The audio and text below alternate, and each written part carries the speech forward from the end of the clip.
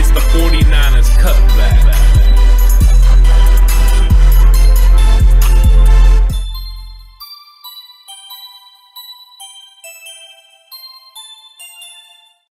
We've got breaking news. The 49ers have signed defensive end Ziggy Ansah. Horst, how do you feel about the 49ers signing the longtime vet? I'm really excited about this move. It's something that I think you and I know I wanted them to do anyways.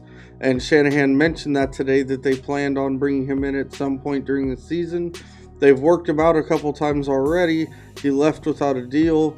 Obviously, it became more pressing with the injuries to Solomon Thomas and Nick Bosa this weekend. Ziggy is a big-time player. He's a veteran. He's had a couple rough years. He was banged up with injuries, but by all accounts, he is back. He is fully healthy. He has 50.5 sacks in his career, and he's going into his 8th year. He's had seasons of 14.5 sacks, 12.5 sacks as recently as 2017. So the guy can play ball when he's healthy, and he also is a former player for Chris Kasarik, the 49ers defensive line coach. And he is the guy that brought the best out of him over there in Detroit. I think it's a big-time move. I'm really excited about it. Hate to see Nick Bosa go. Love Nick Bosa. But Ziggy, this is a bigger signing than people realize. Absolutely huge signing. Former first-round pick, 5th overall by the Detroit Lions. Absolute stud. He has played lights out for Chris Kasarik in the past. In Detroit, had wonderful sack numbers, a lot of tackle numbers as well. The stat that stands out is the one that Horst just brought up. The 50.5 sacks in 91 games is absolutely incredible. It is an underappreciated, underrated signing. It's the signing that I feel like any 49ers fan that has kind of their pulse on the team and free agents and what's been going on with all these injuries kind of felt was coming.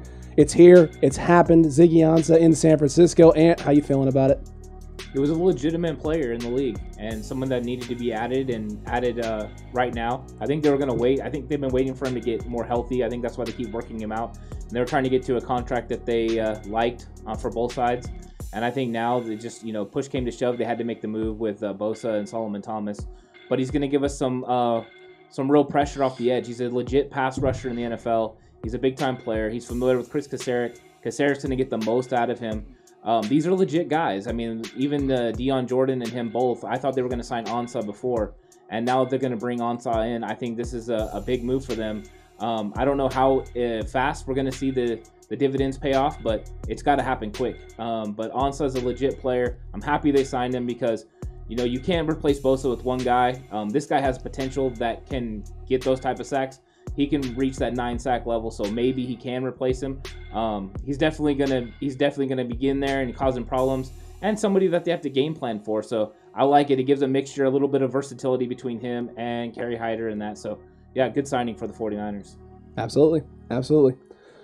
We appreciate it. Any other breaking news, we will be coming at you quick and hard with it. Stay safe. And remember, the right way is always the 49ers way.